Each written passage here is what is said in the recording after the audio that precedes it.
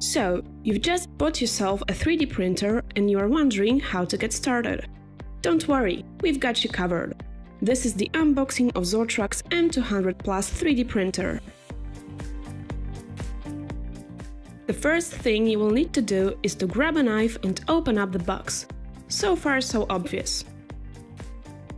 You will see the upper cushioning protecting the M200 Plus. On it, you will find manuals to help you get started, if you are too busy to watch this video all the way till the end. From the first manual, you will learn how to properly unpack the 3D printer and how to set it up.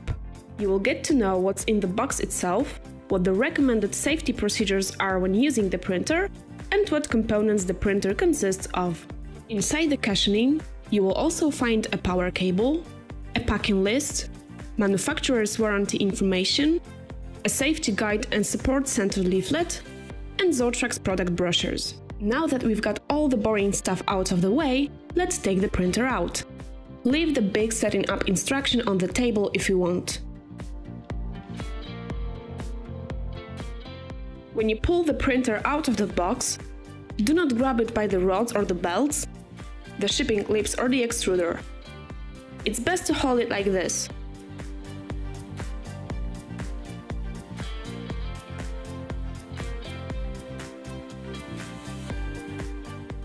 If you take off the foil, you will find that unlike the original M200, the Plus version already comes with the side covers installed. Take off the blue safety tape carefully.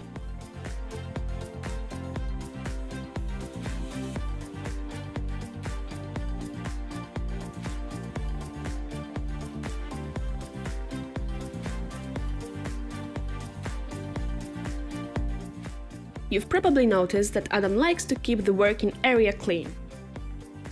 Remove one of the side covers.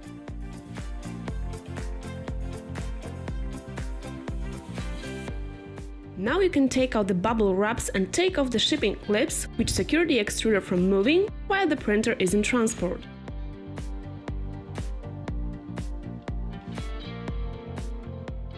Take out the protective foam.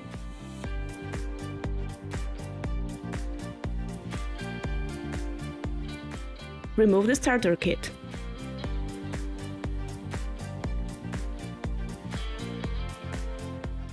The foam and the starter kit are full of wonders.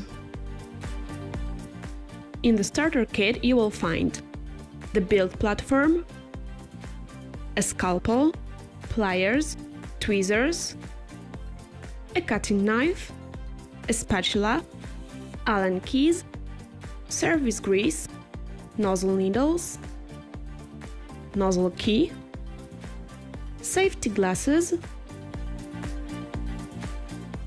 material guide and extruder cable clamps, safety gloves. For now, leave the clamps on the table. You will need them in the setting up process. The foam contains a material guide, a spool of material, a spool holder, and the heatbed cable. Keep the heatbed cable and the spool holder close, as you will need them soon.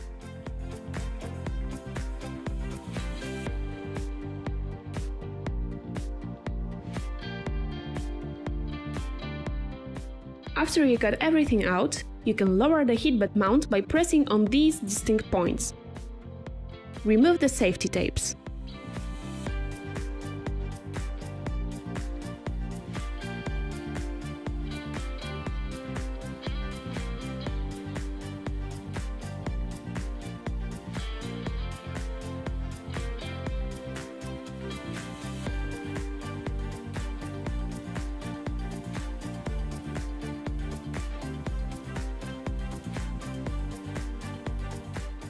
Take the heatbed cable and gently plug it in like this. The new cable has been modified compared to the original M200, and now it is easier to plug it in and out, as the adapter inside the printing chamber helps you connect the heatbed effortlessly. Install the build platform onto the heatbed mount. Remember that the platform with the 5 silver calibration squares should be directed up.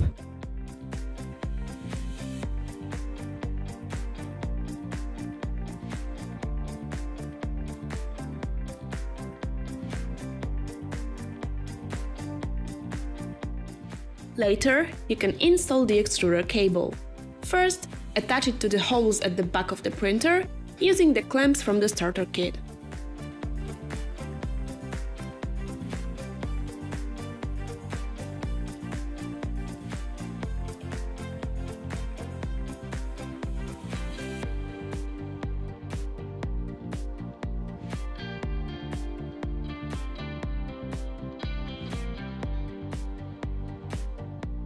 Remove the extruder top cover, an element which protects the cable from wearing off. Plug the extruder cable into the PCB.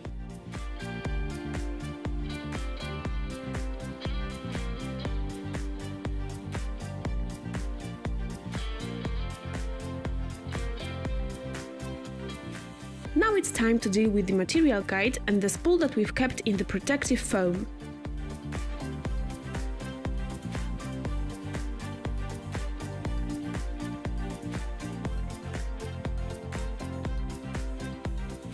Unpack the spool, get rid of that piece of paper, and get busy.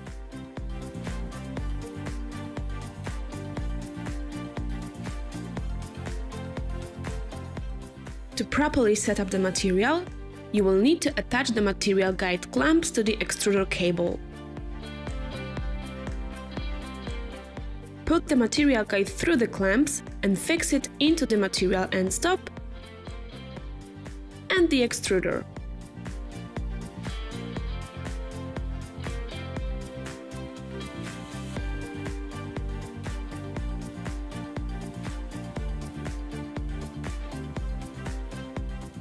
Now you can attach the spool holder to the back of the printer. Separate the two parts using the push-to-open mechanism. Place the spool on the spool holder. It should rotate anti-clockwise, like this.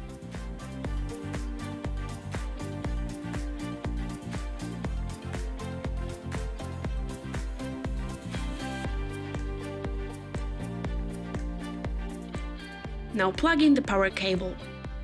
And voila! Your 3D printer has been successfully unpacked and set up. You definitely deserve a high five!